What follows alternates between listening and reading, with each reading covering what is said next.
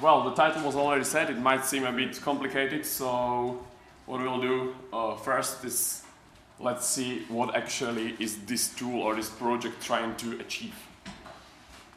The goal is to check if some part of the kernel, Linux kernel, behaves the same between two versions of the kernel, between two different kernel versions. This part can be either a function or it can be some setting, some runtime parameter. We want to check if it affects the kernel the same, etc. Generally, and I will stick to this, we will compare the change in behavior of a function between two different kernel versions. As for example, parameters, these are represented as global variables.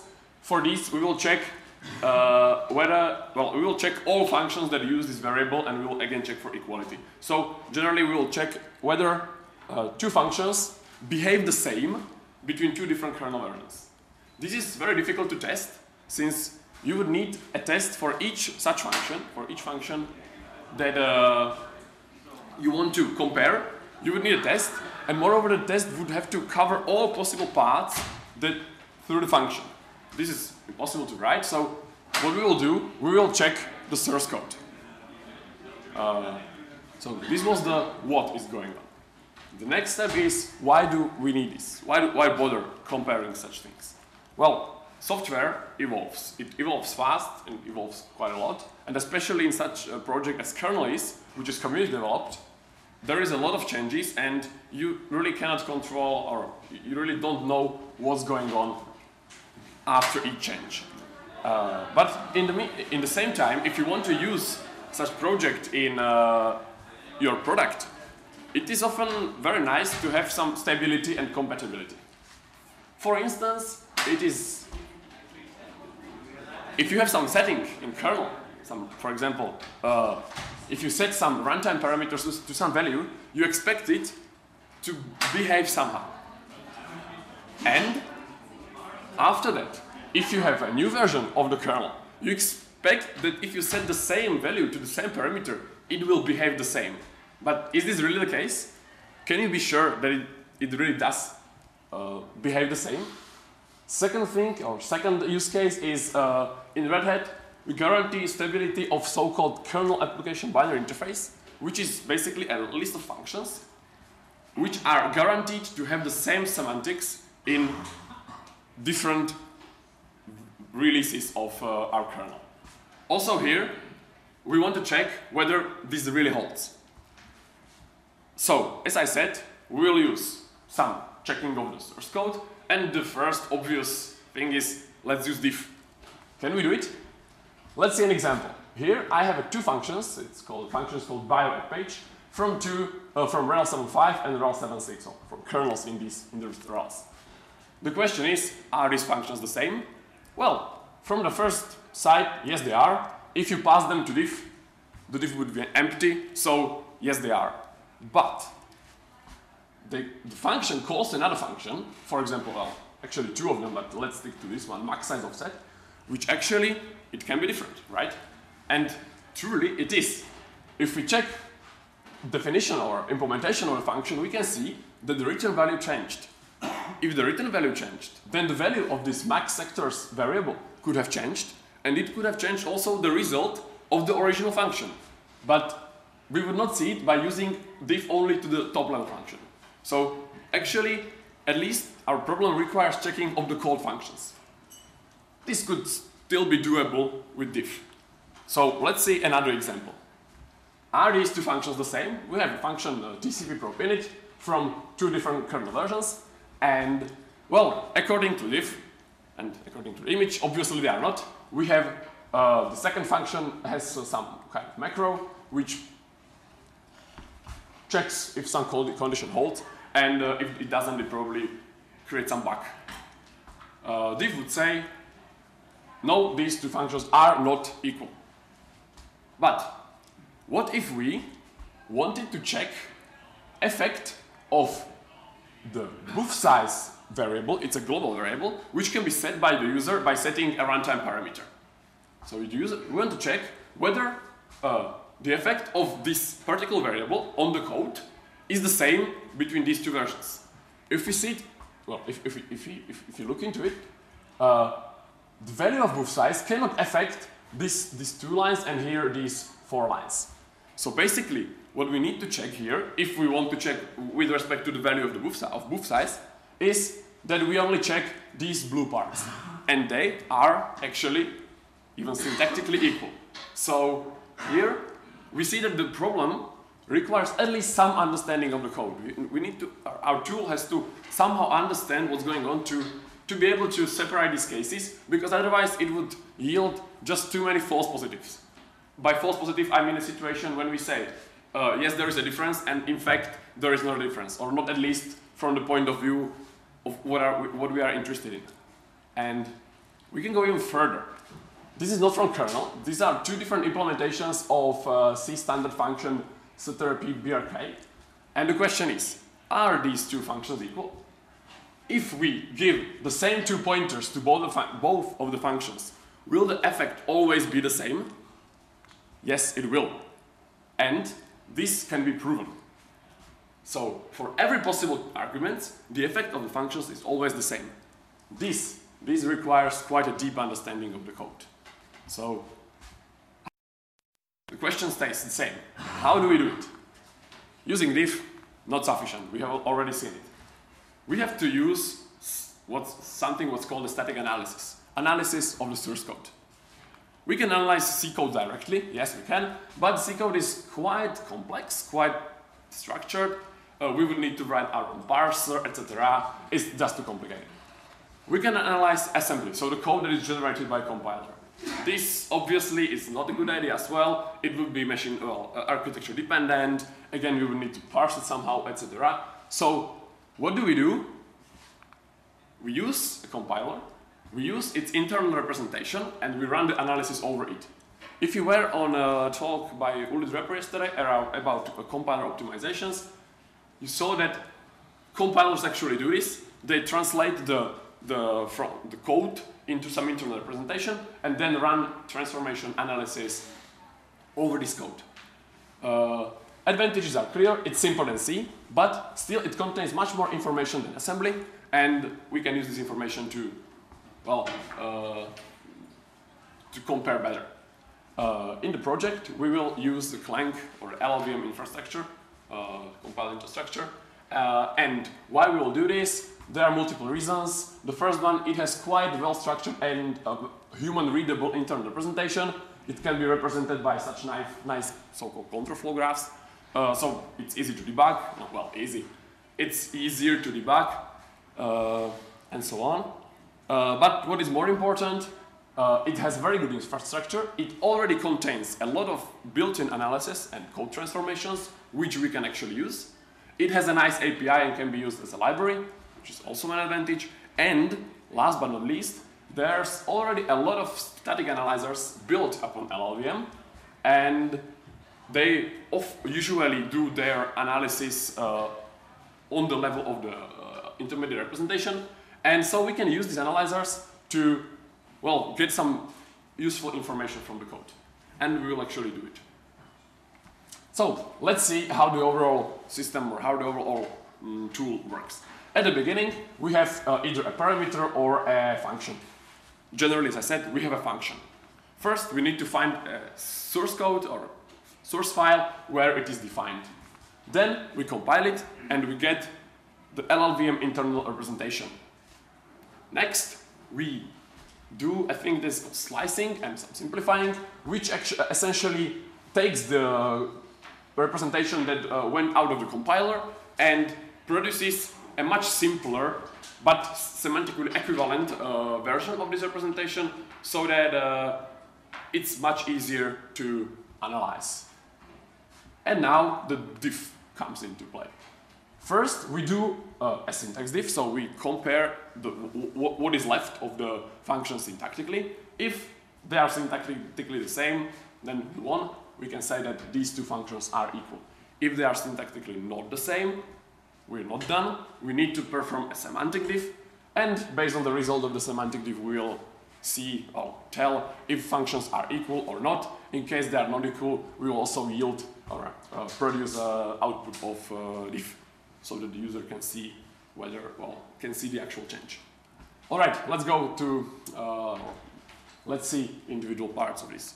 For source finding, we use sysctl, which is a tool for finding definitions and declarations and usages of functions, variables, etc. in projects written in C. It works pretty well, has some bugs, but we were able to overcome them. As for the compilation, this is more difficult because Clang is officially not supported for kernel building.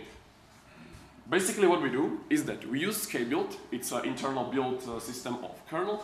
We check which command would be used by kbuild to build some module, function, file, and so on. We take this command, remove all optimization, because for analysis it's better to have no optimizations, and then run it with Clang instead of GCC.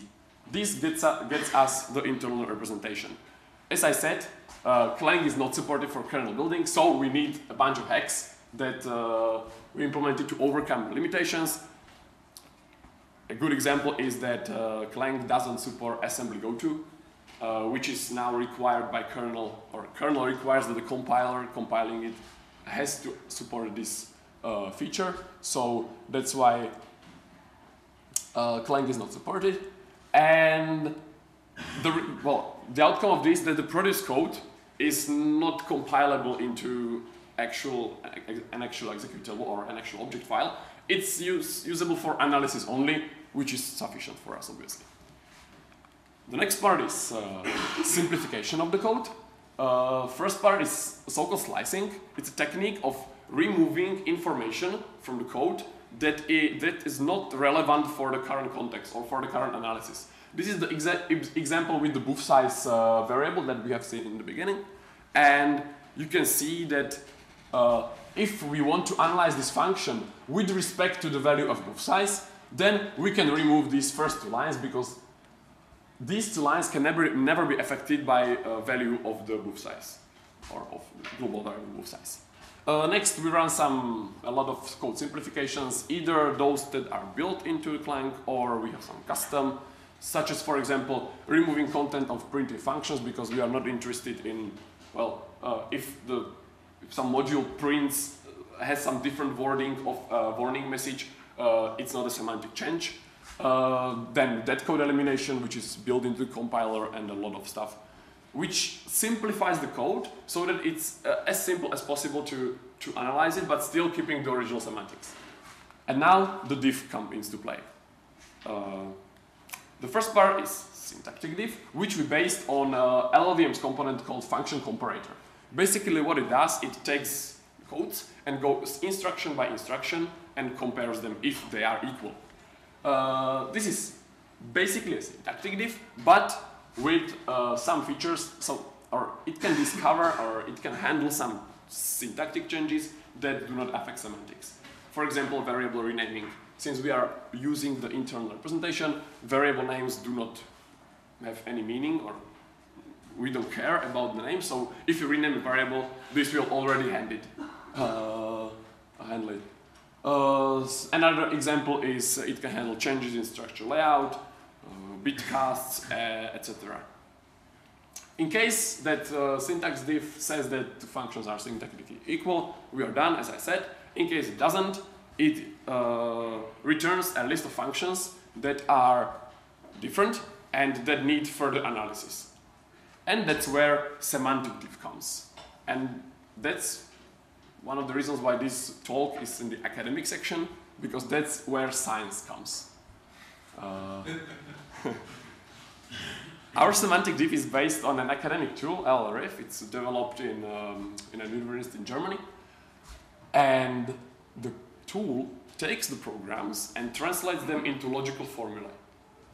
The logical formula expresses the effect of the program. Then we use a tool for solving logical formulae, a so-called SMT solver. Maybe some of you heard about it, some of you maybe used it. And we ask the solver the following question. Is there an input? Is there some input such that the first program run with this input yields a different result than running the second program with the same input. In case the solver says, yes, it is, that there is such input, then we have proven that the programs are not equal, because we have found an input such that both functions have different effect. If the solver says no, there is no such input, then we actually proved that the programs are for sure equal. All right, I think we have some time, so I would like to show you a demo of how or what the output looks like. Can you see it? Maybe I can, okay, make it larger. So we'll run difference in two functions in KBI. We get versions. These are the rel 7.5 and 7.6 versions. We specify the function, and we say that we want the syntactic diff. Let's see, hopefully it works. It takes some time to compute, and we can see the result here. I have my mouse. So it says that it is actually, this is the function from the very first example that I showed. We can see that this is the name of the whitelist symbol. This is the name of some called function, and we can see the call stack, so how we can get from the original function to this called function, which is semantically different. And we can see the diff, which is actually, you can see, if you recall my first example, there is change in the return value.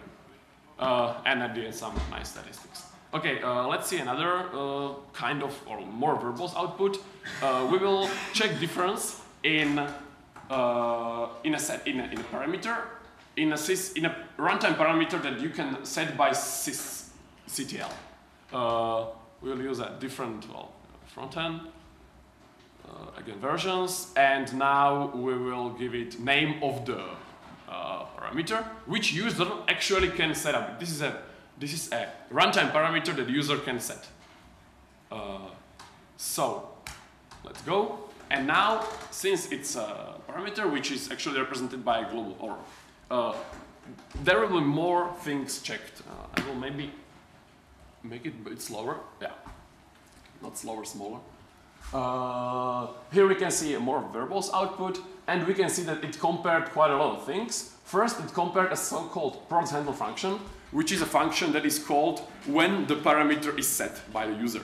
It found product handler function of the first one, the second one, it's called this, and we can see that it has n equals syntax. After that, after the user sets this parameter, it reflects in setting a value of some global variable that can affect various parts of the kernel, and actually we can see that it is used in 6 functions overall, and the tool checked that all of them are syntactically equal with respect to that particular global variable. Again, some statistics at the end. All right, it's near the end. So that's basically it from my talk. I would be very happy if you want to try DiffKemp. We have a prepared Docker image or container image, as I found yesterday. We have to call it. So we have a prepared container image on Docker Hub. You can download it. Everything is prepared there. It's an open source tool, so you can. We have it on GitHub. You can also find a README there, where there are instructions on how to run it, etc.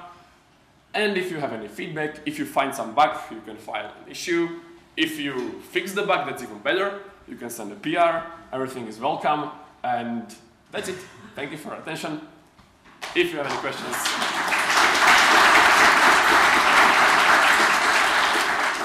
So is this tool usable only for kernel, or can I use it for any software? Currently, it is usable only for kernel. It's designed for kernel, but generally the method or the approach can be used for anything. And I was trying, that's one of the reasons why I used LLVM, because there's quite a lot of languages that can be translated into LLVM internal representation. So basically, you just change the part of compiling, etc., and then the comparison stays the same. But currently, we are developing this for kernel. Yes? Sorry, no. We actually no. There was no semantic analyzer run. The semantic analyzer itself, it's quite a difficult procedure, which is quite expensive. And actually, in kernel, there are no such things that I showed you on for the libc implementations. There are only very few examples where it actually helps, because usually when there is a change, the change is real. At least in the kernels I was working on. Have you identified any? Yeah, we analyzed the whole. We diffed kernels between Rails 7.5 and 7.6, and out of, I think there is like 750 whitelist functions, and 100 of them are syntactically different. Or 100 of them have call some function that is syntactically different. Let me rephrase that. If you could go back to your first example where you... Yeah. This one. This one. Or this one. They're certainly syntactically different, but the latter one is more... Right? Yes. That is true. That is true. So let me ask Yeah. you in a different way. Have you identified any... Sorry, I can't hear you. Have you identified any changes between 7.5 and 7.6 that are syntactically different and not correct? I cannot tell, because I'm not a kernel developer.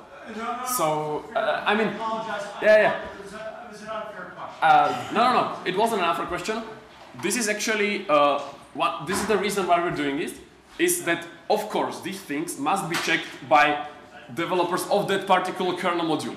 But he doesn't want to go through thousands of lines of code that is equal.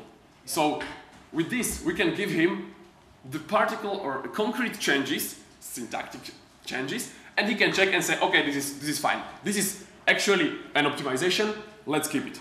Yeah, but it's not up to me or up to the tool to say this. You were first, yeah? You say that at the end doesn't use any optimization. You know that GCC, like if you compile with -02 or -03, actually the semantics can change. Like Yeah. you have syntactic difference that can translate to a semantic change in one case and not in the other. Yes. So that's a bit dangerous. That's why we are using it without any optimizations. Yeah, but then you could have a difference that doesn't cause Oh yeah. difference. We could have a difference that is, we could have or to repeat the question is, the statement is that we actually can have a difference which is not seen in the syntax, but it appears once you compile the same code with -02 or -03 in GCC, and there is a semantic change. We cannot detect this because this is a compiler change. It's not a source code change. So unfortunately, we are not able to detect this. I think we are out of time. So thank you for your attention, for your questions.